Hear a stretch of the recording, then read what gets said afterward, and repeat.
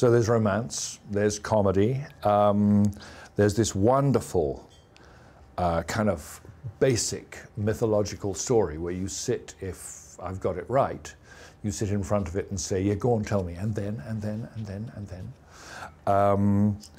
And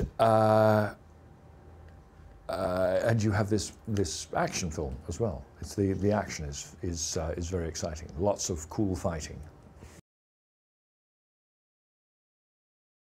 One of the objects that they've captured when they captured the city, and that he specifically, Dastan, captured because he defeated in a fight the man whose job it was to carry this thing to safety. He has got a dagger which has obviously special properties, but he has no idea what those properties are.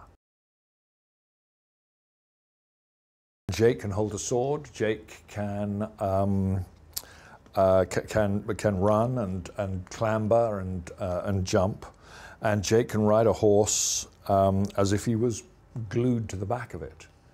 And that I didn't expect. I expected the acting, I expected the lovely looks, I expected, once we had all worked on it, for there to be a handsome body and so forth. But I didn't know that he would look great with a sword. She was wonderful as an impatient aristocrat. Nobody is going to talk down to her. Just that. She's royal. And so this working class girl from a manufacturing town in the south of England came and was playing a queen, and playing it really well, and I loved her for that, because it was obviously such a stretch for her. I thought she was great.